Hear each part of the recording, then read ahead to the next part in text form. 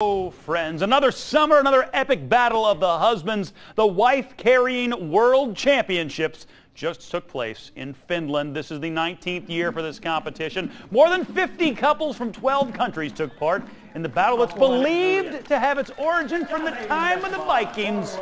The husband, look at them, had to trek through the water. Look at the women upside down. Their faces under the water. Anyway, they had to go through all that stuff with their beloved wives to reach the threshold and finish line. Oh, that is almost a photo finish, or at least a strange man following them with a camera. A new couple from Finland won the whole thing, and a couple that's won 5 times before came in third this year. Oh. The ladies are definitely got a rougher time of that than the dudes. I'm just saying. Oh, look at that! Look at her! He was sprinting. Oh my goodness! How does she hang on like that?